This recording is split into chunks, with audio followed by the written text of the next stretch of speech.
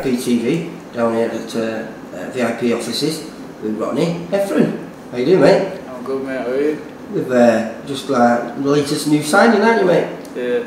Well, what have we just discussed it with him, and you're fighting on the 19th of March? Yeah, my first fight for near enough 2 years. Is it Yeah. that long ago? Yeah, since not last summer, the summer before, July. Oh, do you know, time flies, doesn't it, Yeah. mate?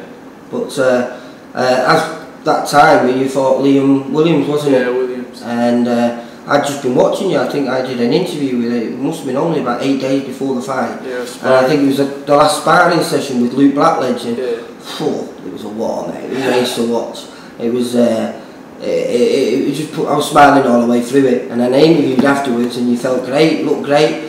And then I think I read something on Facebook. You said no sleeping. Yeah. Because it didn't look like you when you stepped into the ring, mate. Yeah, I know. I got ill a couple of days before the fight. Yeah, you had no snap to you. It was not like, it wasn't like watching the guy who had watched, like say, 8 days before. Yeah, I was ill. It's never a boss. No, happens all, doesn't it? Yeah. And that kid's gone on to do bigger and better things now, hasn't he? British champion. And doing well, yeah. And it's sort of Chris Calso, wasn't it? In 2 rounds, wasn't it? Yeah. I think it was a jab. Good job, yeah. So what are you looking for? I mean, you're only young yourself, aren't you? I mean, yeah, 25. Well, how old were you when you turned pro? Just because you won the ABAs, didn't you? Yeah, I turned pro after that, so 18.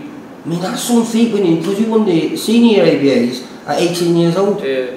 That's phenomenal, mate.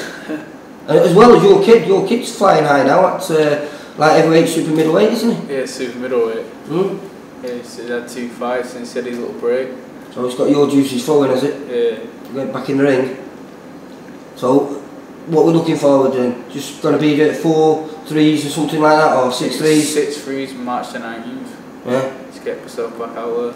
Right. Hopefully, you never know what happens at everything's floating around at the middleweight division, isn't it now? Yeah, I know. So hopefully, a couple of fights, a couple of nice wins, get back on the big scene. Yeah, definitely. Ronnie, take care, mate. Thank you. Bye bye.